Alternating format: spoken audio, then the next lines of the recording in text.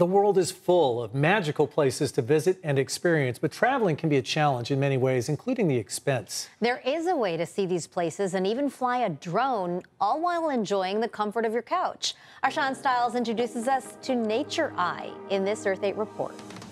Drones and the cameras that are on board them can take you to incredible places, giving you sights you've never seen before.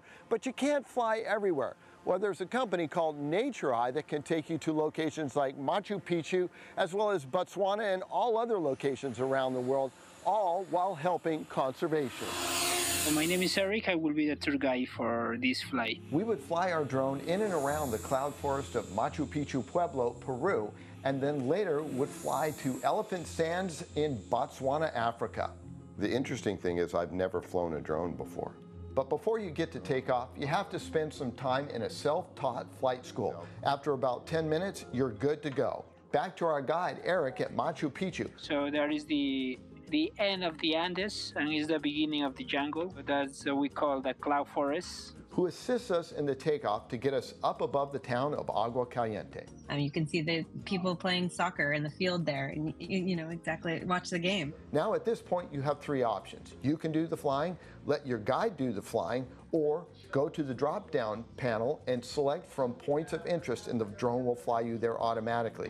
No matter what you decide, your guide's always there sharing local knowledge. In the village we are at 7,000 feet. And Machu Picchu, we are at 9,000 feet. While Eric flies us around, this is Michelle Wheel, Chief Marketing Officer for NatureEye. So we came up with the idea to allow people to fly a drone remotely in these iconic locations around the world, be able to control the drone, and then we give up to half of the revenue back to those local organizations. Most were struggling during the pandemic. Since then, that has changed, but the focus is still on the people that are there. We're always respecting the people, the wildlife, and the local rules and regulations in every location where we fly. In the beginning, NatureEye was just in Africa. Then expanded our geography outside of Africa to South America, to Asia, to places in the United States, and now we have 11 locations live on our website that people can fly. Our African flight was in Elephant Sands, Botswana. That's what we're heading towards in front of us, that area of dark. But unlike Machu Picchu, the landscape here is vast, and having a guide and using points of interest pays off. Joining me along in the fight is Jonathan Duff, the CEO and former teacher. When I joined NatureEye, it became incredibly apparent to me that this was a tool that was going to allow students to engage in a way that they simply can't normally do in a school environment.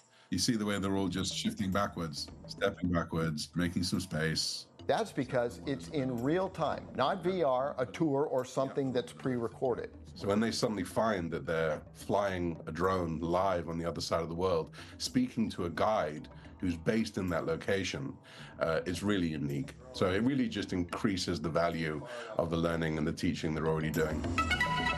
What makes it possible is state-of-the-art drones with powerful lenses, high-speed internet, 5G, and Starlink satellites, and access is reasonable. So any NatureEye flight is $95. You can choose from all of our different locations around the world. For that, you get a 30-minute flight at the location that you choose, and each flight has a guide on it. So we have a local guide on the ground at each location. You also get a twofer. And you can choose a friend from anywhere else in the world to join you. And you can both take turns flying, you can both see the experience, you can communicate with the guide, and you can take photos during the flight that you can download after.